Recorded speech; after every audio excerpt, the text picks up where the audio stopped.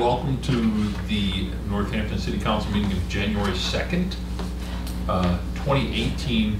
This is the inaugural meeting of our next term, the 2018-2019 meeting. This is the organizational committee meeting where we have no other agenda items other than to become counselors and also to become educated as counselors, or re-educated as it were. There are a number of items on the agenda, but the process here is there's going to be an election of officers, at which point when we elect the council president, then the council president will assume this position and manage the rest of the meeting. But to start with, we're going to have a swearing in of the administrative assistant, Laura Kretzler, who's been serving ably, and now she gets to become more official. And then also Councilor Lisa Klein, whose card didn't quite step up to the task to allow her to be present at our very august and formal ceremony, which featured parades, bands, lots of food, and a banquet. It was amazing. Open bar. Yeah. Pam, would you do the honors, please? Who would you like for me to be? Right here. My phone's dead. I don't have a camera. Can anyone chronicle this, document this for Laura's swearing in? Does anyone have a camera? I can appreciate the irony of asking for a camera. Here, you have your phone? No, my phone's dead. My phone is Laura's dead. phone. It's her phone. Better than her. Do it right on her phone. She'll have it. Elisa's got a better angle. All right, there we go. Oh! Is that fish lunch? Do you have anything else for the fish? Get flat over here. Get out of here quick. Me too. Get run over.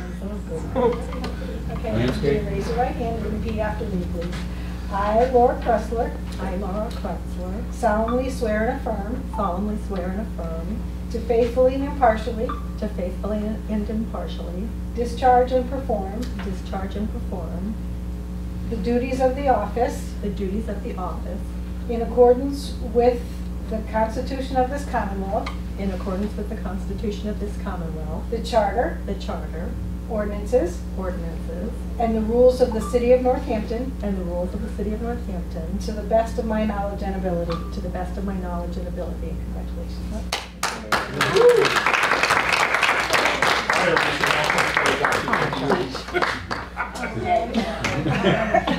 Good enough. This is fine. No, you gotta get a good camera angle. On the board it says big eagle size. Right above you. But I'm the photographer. I get to see where we're going. Okay, I need you to repeat after me. Okay. I, Elisa Klein. I, Lisa Klein. Solemnly swear and affirm. Solemnly swear and affirm. To faithfully and impartially. To faithfully and impartially. Discharge and perform. Discharge and perform. The duties of the office. The duties of the office. To which I have been elected. To which I've been elected. In accordance with. In accordance with. The Constitution of this Commonwealth. The Constitution of this Commonwealth. The Charter. The Charter. Ordinances. Ordinances. And the rules of the City of Northampton. And the rules of the City of Northampton. To the best of my knowledge and ability. To the best of my knowledge and ability. Congratulations. Thank you, Pam. Now everyone's all sworn in, actually, all the way up and down the city, so we're officials. So your first official duty is to call roll, please. Councilor Bidwell. Here. Councilor Carney. Councilor Dwight. Here. Councilor Klein. Here. Councilor Labarge. Present. Councilor Murphy. Here. Councilor Nash. Here. Councilor McDonald. Here. Councilor Schitt. Here. All right, got everybody? We have a quorum, so we are convened. First up, the first item is election of the City Council President. This is for the term 2018 to 2019, and the floor is open for nominations. So, Councilor Labarge. Yes, I'd like to bring on the floor for a nomination, Ryan O'Donnell. Is there a second? Second. Okay. Are there any other nominations? No, do we need to open nominations first? Or Right, I just officiously went and opened the nominations, but actually, I'm Suggestion. sorry. Before we open nominations, Is there a second to open nominations? Yes? Yeah, okay. All those in favor of opening the floor to nominations, please say aye. Aye. Now, let's go back in time and remember that Councilor Labarge has nominated Councilor O'Donnell and was seconded by Councilor Murphy. Are there any other nominations? Councilor Murphy, I would move nominations be closed. is there a second? Second. Okay. You got Councilor Labarge on that. All right. All those in favor of closing nominations, please say aye. Aye. Any opposed? Any abstentions? Okay. So, now it comes to a vote. I'll wait for you to catch up. Yeah. She's catching Okay. up. Do we have discussion? Yeah, there should be a discussion. Or He should- speech.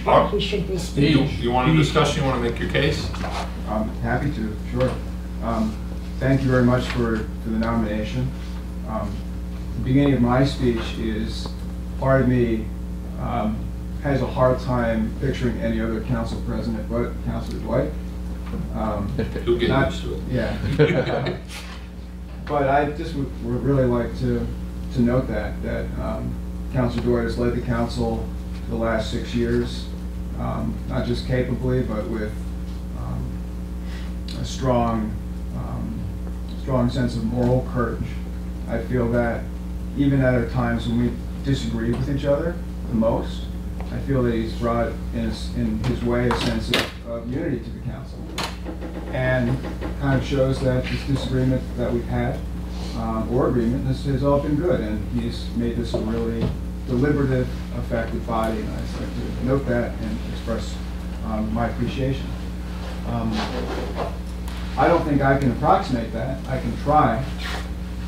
But as far as the work of the job of council president goes, just briefly say what I think it entails. I think it has to do with work before council meetings, work during council meetings, and work in between them. And before the council meeting, you need the council president to work with our administrative assistant and the mayor and the solicitor and city departments and councilors to assemble an agenda. I think during the meetings, you want the council president to do what Councilor Dwight did, which is facilitate debate and make sure all councilors are heard and heard fairly. And then I think in between council meetings, you want the council president to be involved in the community in all 7 wards and be willing to work with members of the city council, whether it's Florence, Northampton, or Leeds, on the issues that affect their constituents. So that is how I view the job. I will do my best to live up to that challenge, and I'm very appreciative of the chance to do that. So thank you. Is there anyone else who'd like to speak to the nomination? Councilor Bidwell. I'd like to express my appreciation for Councilor O'Donnell's willingness to step into a role. It's clearly a demanding and time-consuming role. And I'm very delighted that you're willing to assume the vote goes the way I have a feeling it will, except this post. And I'm sure you'll do a great job, and I look forward to working with you. And if this is the time also to send kudos in the way of our outgoing council president, I would just say that as this last term was my maiden voyage, the rest of you would accept Councilor Nash veterans of this visit. And Councilor Dwight was unfailingly helpful to me in my initial stint on the council, something that I appreciated very much. So long as eggs and jakes were involved, he'd provide all the advice you'd ever want. Offer me food, I'm there.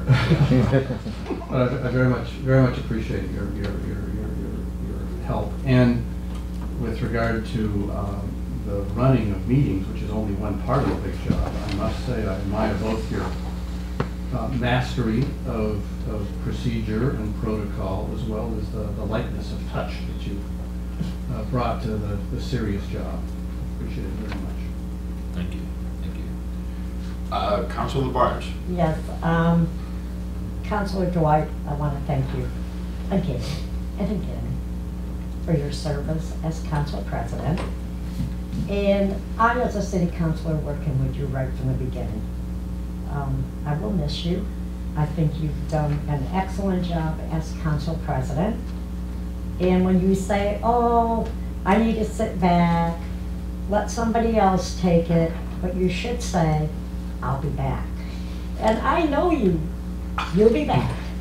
But anyways, I had a lovely talk with Counselor at Large, Ryan O'Donnell, of what his expectations were as being, if elected, as council president. And I wanted to hear exactly what he was going to be all about. And I have to say, I was very pleased to hear him say, which means a lot to me, because of all my residents in the city and in Ward 6, of being a council president and also working with the councilors on every ward throughout the city. And he has been excellent as a counselor at large of helping my residents and I with some big concerns that are going on in that ward. And I think it's very difficult when you're counselors at large. There's only 2 of them. I think there should be 3 of them like some of the other city has, because the responsibility as council president, it's really a heavy, heavy plate. So that was my reasons why that I nominated Ryan O'Donnell. But thank you for all your service. Thank you. Councilor Nash and Councilor Murphy. So I would like to echo what Councilor O'Donnell shared about Councilor Dwight and his leadership. You've managed to run council in a kind of folksy and fun, and yet we've got a lot of work done, and we've dealt with some very serious things. And that I love the way you've engaged the public. There's never been a question of whether, you know, that people stand at that podium, but they feel that they're brought into this group here. And that's a difficult thing to do. So thank you for your work. Councilor O'Donnell, just prior, while we're, figuring out, where we were on the agenda, Councilor O'Donnell was, point of order, we need to, open nominations first. That Ryan is a stickler for, how procedure and how meetings are run. And I think that's a really important quality to have in this role of the president. Also, I've known Councilor O'Donnell, I think 5 or 6 years now through different relationships over in Ward 3, and that and the thing that's always impressed me about Ryan is his he really believes in public process, and I feel like he's always in search of the perfect public meeting. And the perfect public meeting for Ryan is not one where everybody leaves all friendly.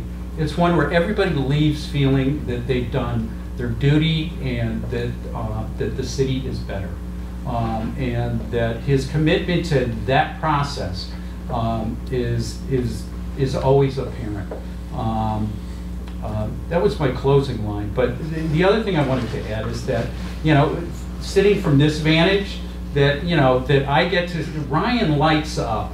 That we're flipping through stuff, but you can just see the light bulb go on. Excuse me, his finger goes up, and that he's always attentive to everything that we're tending to, and he really enjoys the deliberation that we do. So I think he's a fine choice for the next council president. Councilor Murphy. Well, I first wanted to recognize Councilor Barge, because she's the only one who remains here that knows both of your incarnations as a councilor, correct? That's true. You served with her back in the 90s, and then in your resurrection you served with her? When I had a ponytail and now. Yeah. So first of all, I wanted to thank you for your guidance over the last several years. And I'm also very pleased to have seconded your nomination. I think through your hard work in the council, you've been very dedicated. You've worked very, very hard. I have all the confidence in the world that same effort will go into being council president. Remembering, of course, that you have both figuratively large and factually large shoes to fill. Absolutely. From what I can tell from over here. So, Crocs. Crocs. I promise never wear Crocs. Never to wear. That alone recommends you. So anyways, I'm pleased to second your nomination. I'm happy to vote for you and to support you in the next 2 years as council president. Thank you, Councilor. Anyone else?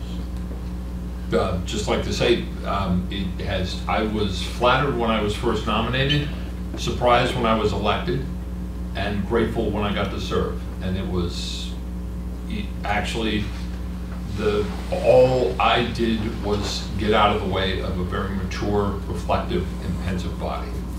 That's it. Not a heavy lift. So I appreciate my time doing this. I'm looking forward to joining you among the ranks.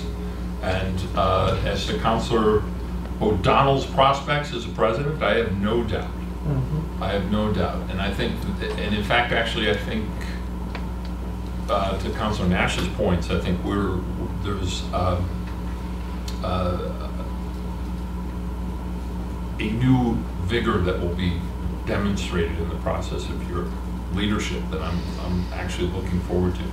I think we've now settled into the charter, we've settled into the mayor. When I first came on, the mayor was just newly elected, the charter was still being discussed, and it was actually the reason I originally ran, was to provide what understanding of the process that I had to help facilitate that.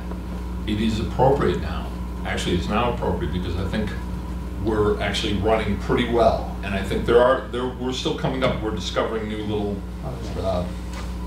flukes in the charter, and we're still probing and examining the separation of powers and what that means, and more importantly, figuring out what it is that the council's authority is, charge is, and our duty is, which Solicitor Seawall will help us with at some level too, I think. But so thank you all, thank you. And I was going to stop you, but then I was going to, because it wasn't speaking to the point, which was the nomination, but I was soaking it up. So thank you. I'm appreciative of your appreciation of that so much. So with that, Laura. Oh, Councilor O'Donnell. What do we do when there's just one name? Do we still say the last name, or do we all just?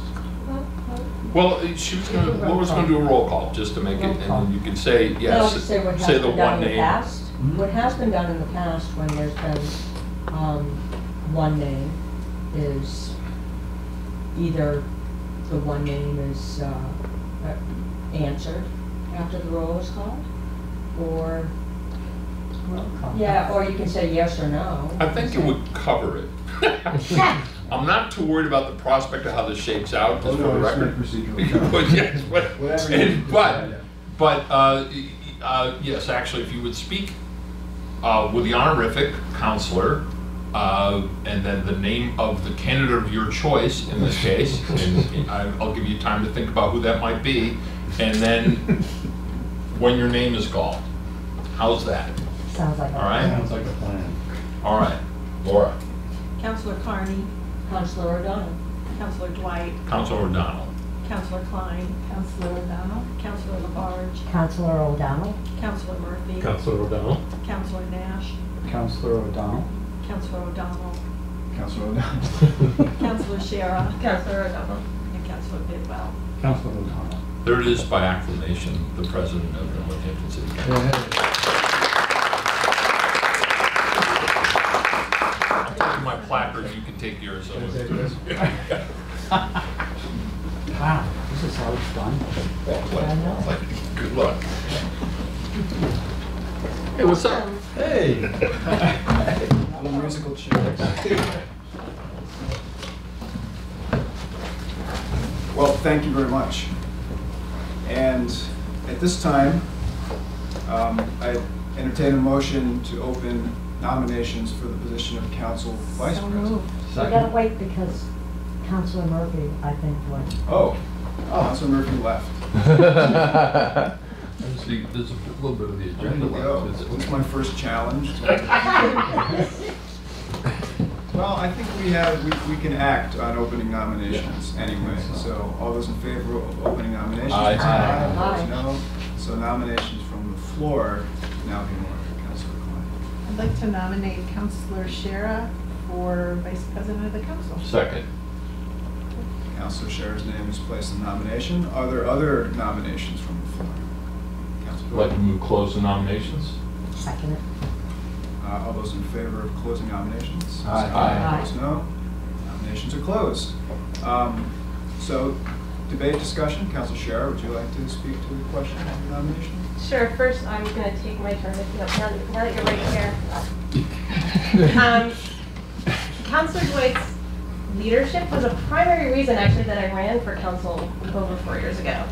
And Northampton could not have asked for a better steward to take over the gavel from the mayor in that new era of an entirely separate council. And he's brought a uniquely warm and equitable and thoughtful tone and approach to the council presidency while never sacrificing his clear convictions as a councilor, which is not easy. And I hope that we can still expect that you will provide your excellent analysis where you can take the big picture and then distill it down to the very nut of an issue, because it's a remarkable skill and very needed and appreciated. So thank you for all of your service. Thank you. And I would be honored to be entrusted with the position of council vice president. In addition to presiding over the meetings, if the council president, congratulations, is ever unable to do so, I would do all I can to encourage a robust and thoughtful deliberative process in the council. I have immense faith and respect for this group. And I think we do our best work when we are engaged with not only the people that we represent, but also the departments and the governmental structure that today we took an oath to also faithfully uphold. So I'll do my part to help foster constructive conversations with those various viewpoints and help bring together all of those viewpoints that really make this city a pretty special and remarkable place. So thank you for your faith. Thank you. Any other discussion or comments? Question of the Vice President. Councilor Dwight. Yeah, well, this is like a big love fest, isn't it? It's, I feel so much more secure knowing that the two of you will serve as officers here, because I think the two of you actually have a synergistic combination of talents that actually will improve the way we conduct polity. And Councilor Shara functions with a very big heart, and without that, I think we would suffer significantly. I think that we would just be turned into really boring meetings ultimately. But not that she's evoked a certain passion. She has compassion, which is more important. So I feel comfortable with the leadership and the backup leadership, as it were, and I'm genuinely looking forward to the next 2 years under both your guidance. Any other comments? That's fine. I can just say briefly that I have served under Councilor Shara as the chair of the Community Resources Committee, the Committee on Community Resources, and I've just been really impressed with her ability to, first of all, she's extremely thoughtful, very thorough, but her ability to really allow all voices to come to the fore and to be expressed. She's very supportive of all of the members of the committee in a way that allows us to bring our best selves to the committee. And so it just really convinced me that she would be the person to, as a backup to the president, but also to kind of, hold things together in the ways that a vice president does. And as our now president did as the vice president, paying attention all the time to all the details of the charter. I'm sure that you'll, really get up to snuff on that and be ready to step in when needed with all of those details. Those are also very big shoes to fill, but. Thank you. Councilor Carney. Just my thanks to everybody. Thanks, Councilor Dwight, for your leadership as council president and willingness, Councilor O'Donnell and Shara, to do really a pretty hefty job. I appreciate it. Thank you. Thank you. Thank you, Councilor. Is there any other discussion on the question of election of the vice president of the council? So if not, could we have a roll call on this as well? And please say the last name of the councilor you are choosing. Vice. Counselor Dwight, Counselor Shara. Counselor Klein, Counselor Shara, Counselor Labarge, Counselor Sheriff. Counselor Murphy, Council Chair. Counselor Nash, Counselor Shara. Counselor O'Donnell, Councilor Sharon. Counselor Shara, Counselor Shara. Counselor Bidwell, Council Chair. and Counselor Carney. Counselor Sharon. Congratulations, Councilor Sharon.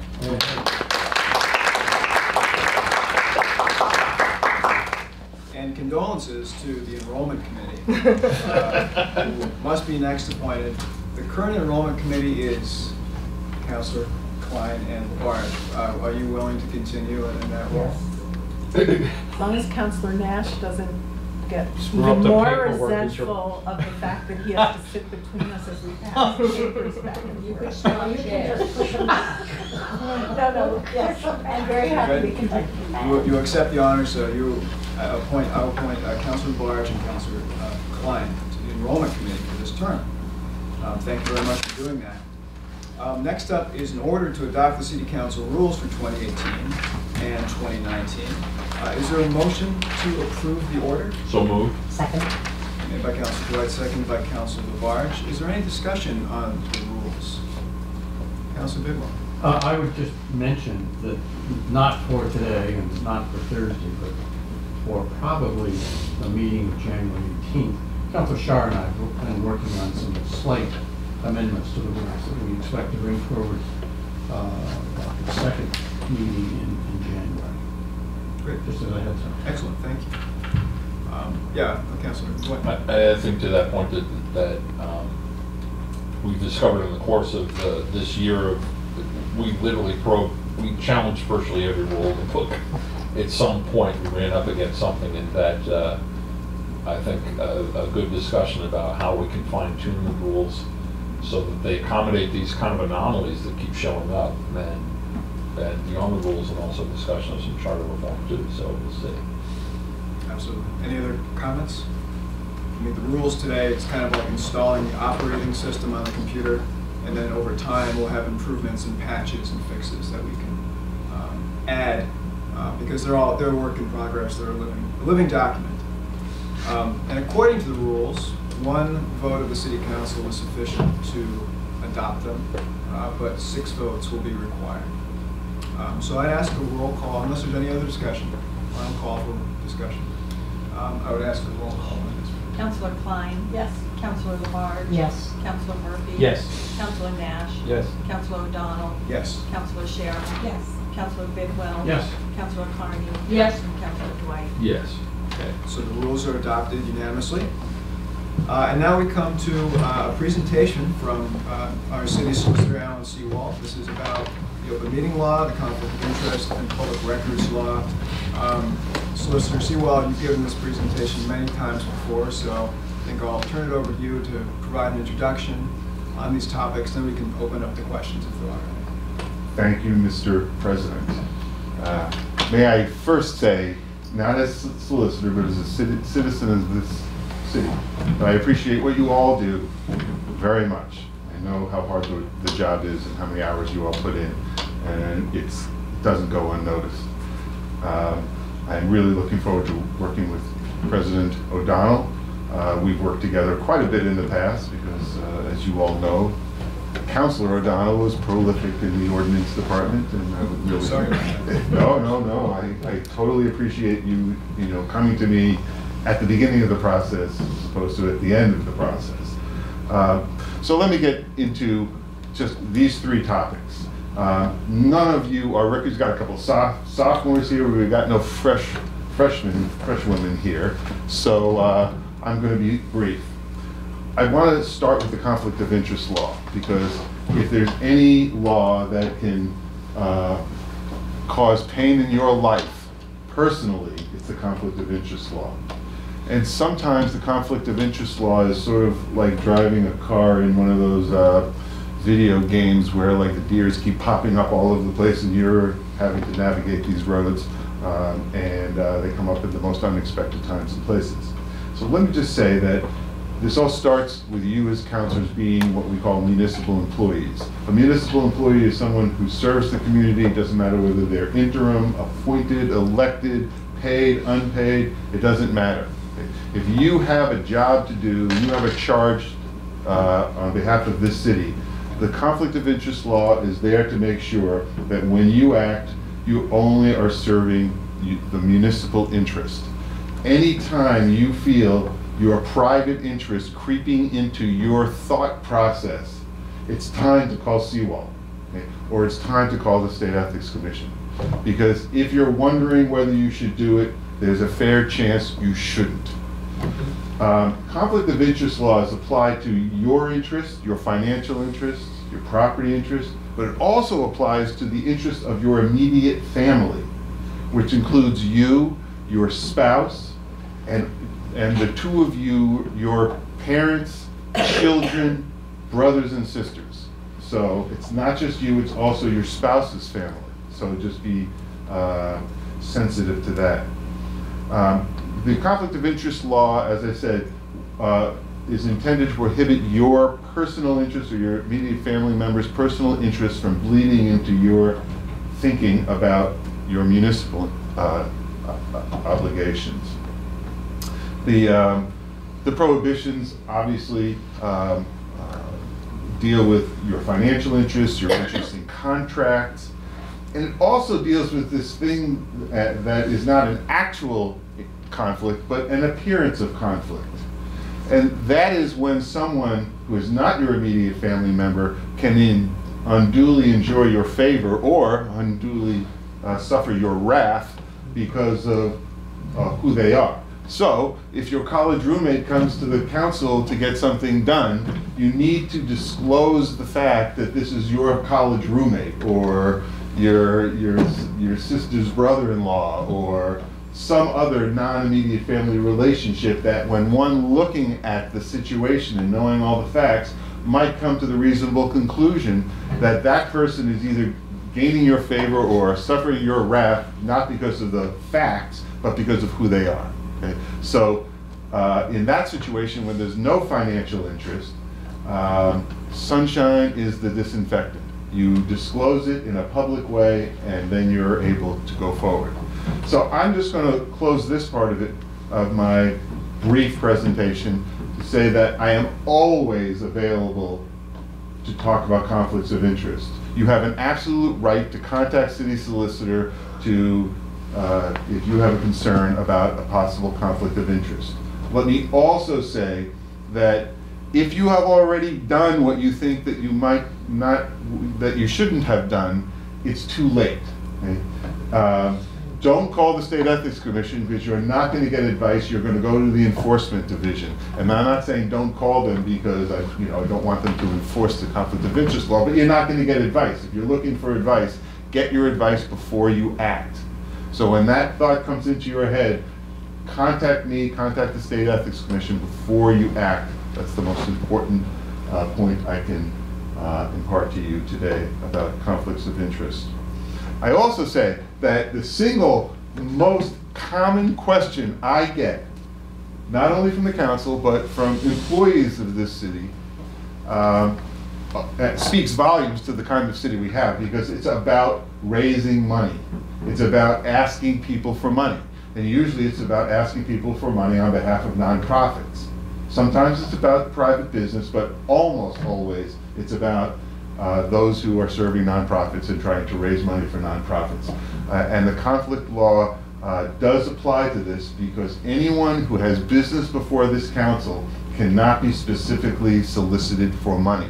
You can always go on the radio, you can always go on TV, you can put ads in the paper, but once you start targeting constituents who have business before this body for donations for any entity, that has the potential to be a conflict of interest. So I want you to be careful about that.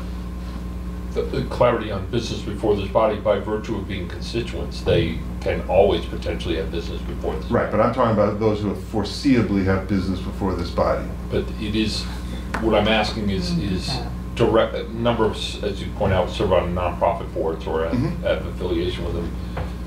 So calling up donors who live in the city and asking them to donate could establish, even despite the fact that they have never come before the council. Let's just say someone who sits on the license commission decides to solicit restaurant owners for donations. Well, yes. There's a class of people who come before you for permits, for whatever they're coming before you for. If you can foresee that person is going to come before you, or that category or group of people are going to be coming before this body, then you should be very cautious about asking them for money. If someone wants a speed hump on their street, and then you call them up and say, I'm looking for donations for Yeah, such probably and such. not a good idea. Yeah. That- Got it. All right. Thanks. Open meeting. Let me just talk briefly about open meeting if there's no other conflicts, questions. Yeah. Just one back on nonprofit fundraising. So is it the case that if I, as a board member of a nonprofit, were to put my name on a generic fundraising appeal letter, not directed to any individuals, but it would be going out to folks in Northampton and East Hampton, up and down the valley, that's okay. But if it's directed to specific individuals who might have business before the council, it's Or not. classes of individuals. Or Sometimes classes. we say, Is that- let's break out the city, let's contact all the lawyers, let's contact all the real estate brokers. And if that class has business before this council, you should not direct your solicitation to that class. You can always do just a general solicitation in every mailbox, in the newspaper, on TV, on the radio. General solicitation is not a problem. But I would suggest that we get the actual facts before I suggest what the proper conduct is. Councilor LaBarge and Councilor Shea. Yes. I want to thank you, Attorney Sewell, because I don't know how many times I have called you in regards to exactly what you're talking about, and also about the conflict of interest law. And it was extremely helpful, especially when you have family who are lawyers and who also represent in the city. And it was very, very helpful where I recused myself on many ordinances that came here at city council. And also too, like with fundraising, when we did the hair and fashion show for the Mass General Cancer Unit at the Cooley Deck, you were very helpful with that because we had our own chair that we designated who went out and got the money, so protected ourselves. It's only doing the ask, that's the problem. So not to disagree with you, but I called the Ethics Commission once about freelance work that I was doing and was told that I couldn't solicit anyone in Northampton, just period, as long as they were in Northampton. If for fundraising outside of Northampton, yes. Oh, but it was nothing I've said has anything to do with you. Go to East Hampton, call anybody you want. Right, but even if they told me anybody who was a resident of Northampton. I need to know the facts of this because I've been in contact with them many times. I see more than one person around this room who I've had this discussion with. So I'd be happy to talk with you about that, but that's never been my understanding. Okay. It's only when your position as a counselor has the potential to be coercive, that has the potential to make people feel like they better give, not because they want to give, but they should give because you're a counselor. Right, and I think the argument they gave me is just by my standing as a public official, that could be interpreted as coercive for someone who is a resident of Northampton. But if they don't have any business before the council, what's the coercive effect? I just don't understand that. Okay, So I wouldn't agree yeah, with I'll talk to you about it. that. Open meeting. We all in this room have a dedication to the transparency in government, and that's what the open meeting law is all about. You all have been on this council, you know that your meetings are open to the public, you know your hearings are open to the public. There are very specific enumerated exceptions for which this body can meet in executive session. Usually that's done, I usually know about it in advance, because I usually look at your agenda before the meeting happens to make sure that it's a proper purpose for executive session. The way we get tripped up here is serial emails, serial conversations out of an open meeting. Just be really careful about serial emails. The things that can be done outside of a meeting by email are scheduling, circulating agendas, and circulating documents that will be discussed at the open session. So if you have a report or a study that you think would be helpful for the counselors to have prior to the meeting at which the topic will be discussed, that's fine. I encourage all of you to remind each other, do not reply all. Do not reply all, because once you reply all, you have violated the open meeting law. Once you express your view on a document or an issue that's being circulated properly by email, that's a violation. So no reply all to emails among counselors. Ms. Kreutzler will be sending things to you, and I hope that she will remind you not to reply all when contacting her about what was sent. That's the main area of problem area. But one of the safeguards for that is if you BCC all the people you're sending to, they can reply on them. Right. So if it's and I think Laura's already started to institute that. If it's BCC, it looks like it's just coming to you. There are undisclosed recipients, but you can't share with them. So.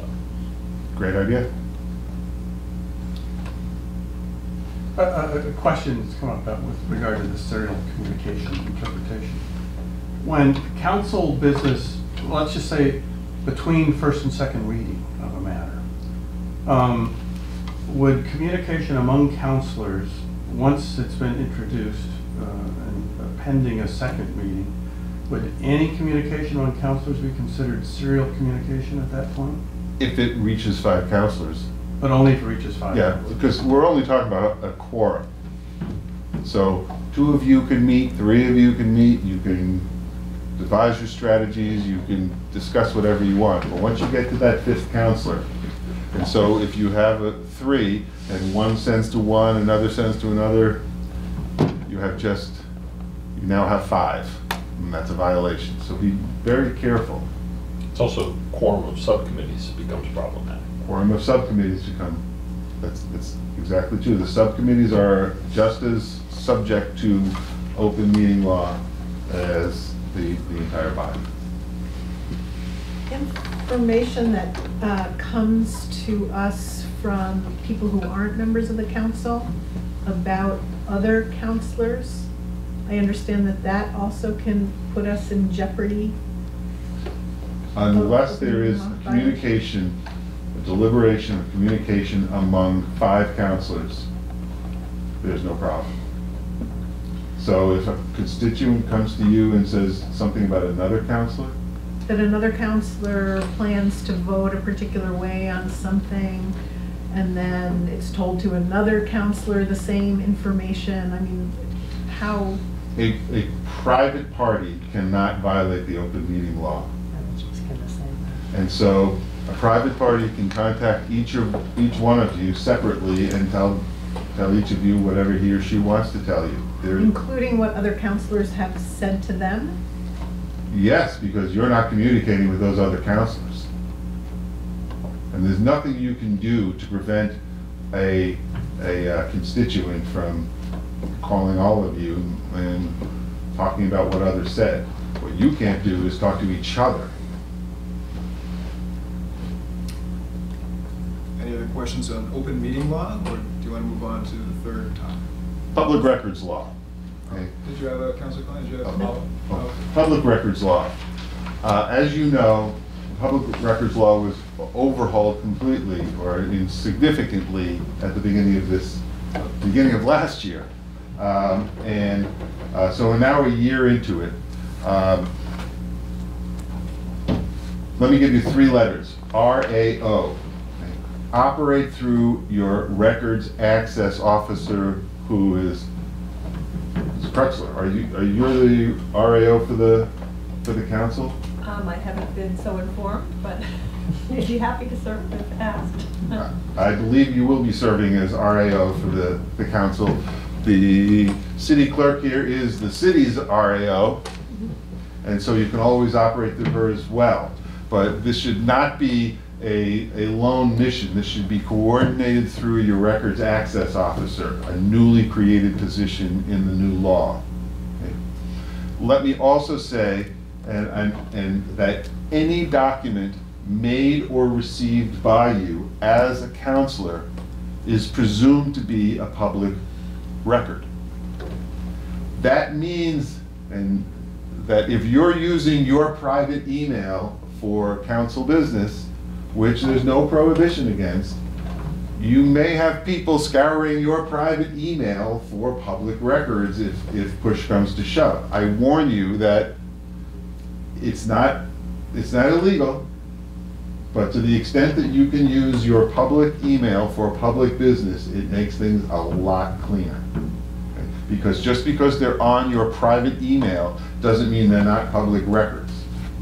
And if there's ever a lawsuit, you can expect the lawyers to want to take a look at your private emails to see whether there are any public records in those private emails. So just a word of caution.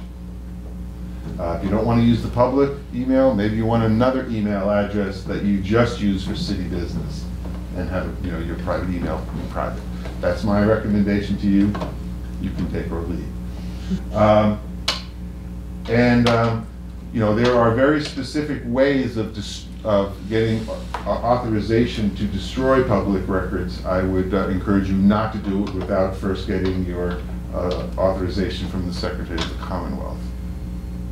So you have not only have an obligation to retain those records that are made or received by you as counselors. Is there a statute of limitations on that? I don't actually know. I think it's 7 years, but I'd have to get back to you on that. From the date. So I actually have, I have kept everything from when I was first elected, back when email was, chiseling things on rocks, but I still have those. I have no idea how to find them, but the fact is, I never understood if it's 7 years during your term, your tenure. From when they're made or received. From when they were generated, okay. Right. Okay. Any other questions? Councilor? No, we still need to go online and take that class, correct? Yes. For this term, every new term we have to take. I was going through the website, and they were talking about, I believe you do have to take a conflict of interest law. Yeah. And that's farther down our agenda, and our administrative assistant will email the link after this meeting to all the councilors. So, this thing about the statute of limitations, so on email, so like, if you have a Comcast account, it's like having a very long contract that you can't just get rid of Comcast and move on, that we're required, if you're doing public business through that, you're required to keep that account. You have to keep that account, or you'll have to archive the record somehow if you're going to get rid of the account. Okay. So you're going to have to find all your public records in that account and archive them. That's the advantage of using the Northampton MA. They're all archived for you here, and you don't have to think about it again. Any other questions? Well, thank you very much. Oh, you're welcome. And the key point is, this isn't the end of the opportunity to ask you questions. If we come up with some, we can contact you, and we should. I live down on King Street during the day, okay? So please come see me, call me. I'd be happy for any of you who want my cell phone number to take my cell phone number, which I'm not going to talk about in public right now, but I'll talk to you privately about. And contact me if you need me, particularly conflict of interest. That is, of all of the things that you have to worry about, that should be near the top of your list. Making sure that you're sure about whether you can do what you're thinking about doing. Mr. Seawald, thank you very much. Thank you, Really Mr. appreciate it. Thank you. Item 8 is in order to set the date and time of the 2018-2019 council meetings. Is there an order to approve, excuse me, is there a motion to approve the order? So moved. Okay, made by Councilor Dwight, seconded by Councilor Barge. Does everyone have the schedule? The order and schedule? It's in the back of the On packet. the monitor right now. Okay. Okay. I did just change it today. Okay. Well, so there you have it. Are there any problems or desires to change around any of those dates? Particularly the summer, July and August, which we usually have one meeting in those months. Is there anything different here than what was distributed before? The one change I made was that I had the third meeting in July for 2018 and 2019, and Councilor Murphy brought to my attention that there's a deadline of the 15th to make changes to close out the fiscal year, so I moved it to the second Tuesday. Oh, I see. Thursday in July, the 12th, 11th. That's the only change I made. I made that today. Okay. I think that's typical too of those months to have it in the off rather than first or third, to have it in the second. Instead of the third. Just what we've done. Okay. After this is approved, we can always make changes in the future if we have to. We try to minimize that so the public will know when we're meeting, but that's possible as well. But for today, is there any discussion or changes to the proposed meeting dates? If not, I'll ask for a roll call on this order as well. Councilor Labarge, Yes. Councilor Murphy. Yes. Councilor Nash. Yes. Councilor O'Donnell. Yes. Councilor Shara. Yes. Councilor Bidwell. Yes. Councilor Carney. Yes. Councilor Dwight. Yes. Councilor Klein. Yes. Is there a desire to suspend rules to have a second reading on the order? Move to suspend Rule 14. Is there a second? Second. Okay. Any discussion on the suspension of rules to allow for a second reading? All in favor of suspending the rules, please say aye. Aye. Any opposed? Rules are suspended. Is there a motion to approve the order on second reading? So moved. Second? Made by Councilor Dwight, seconded by Councilor Shara. Any discussion? Question. Please. This was sent us in a packet today. It was included in the packet. It wasn't sent, but it was just a revised schedule was posted to the website today. Okay. A replacement of what had been posted on Friday. Okay. So it hasn't been sent. I can send it. Okay. Now we got her. And what we're looking at is the first and third Thursdays of every month, essentially, right?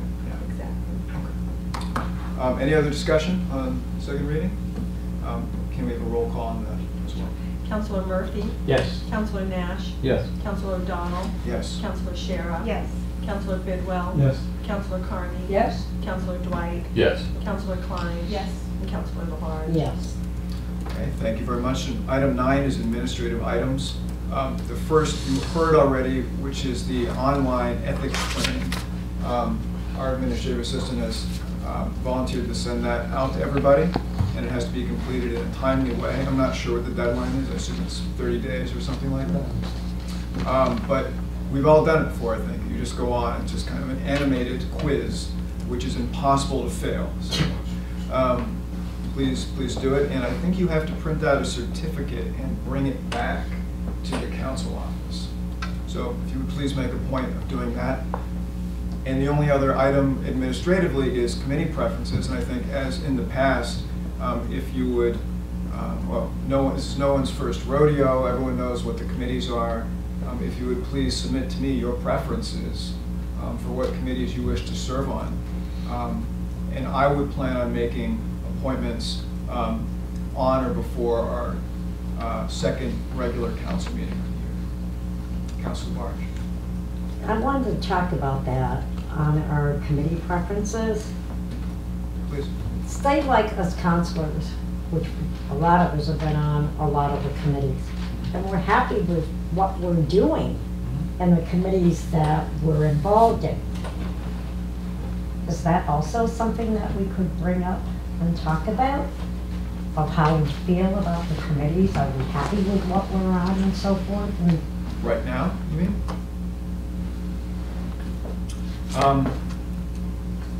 I suppose you could express your preferences today if you wished. I kind of think a better way to do it, the way that Councilor Dwight has done in the past, is just get me your preferences, because there's a lot of things to balance. There might be competing preferences and conflicts, and then the task would be to iron it out and submit it. After it's submitted, if there are egregious problems, you can, it's not unheard of that there be adjustments, but I would prefer for councilors just to let me know what their preferences are. But if you feel you want to speak to any of it today, certainly, it's on the agenda. Council Murphy, speak. Well, no, if we could email you to say, we like where we are. Certainly. Yeah, we could do that as well. Absolutely. So we don't have to do it here today. We could just say, hey, I like what I'm doing, and if possible, leave me where I am. And so, please, Councilor Scher. Do you have a preference of like a top 3 ranking, or how and what? I would prefer that you rank them all. Every committee that exists. Okay. Every committee exists, because that makes it easier to sort through if there's any, conflicts.